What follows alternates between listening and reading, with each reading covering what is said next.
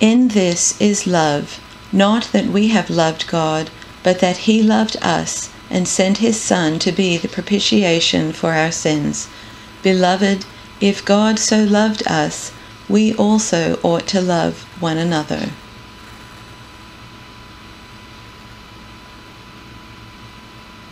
In this is love, not that we loved God, but that he loved us and sent his Son to be the atoning sacrifice for our sins.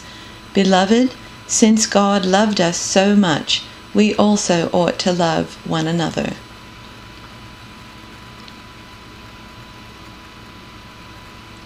This is love, not that we loved God, but that he loved us and sent his Son as an atoning sacrifice for our sins. Dear friends, since God so loved us, we also ought to love one another.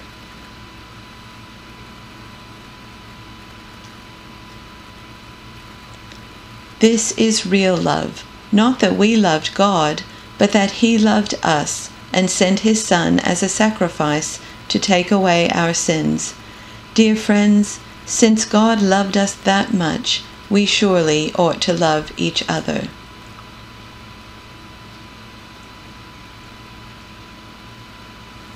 This is the kind of love we are talking about, not that we once upon a time loved God, but that he loved us and sent his Son as a sacrifice to clear away our sins and the damage they've done to our relationship with God.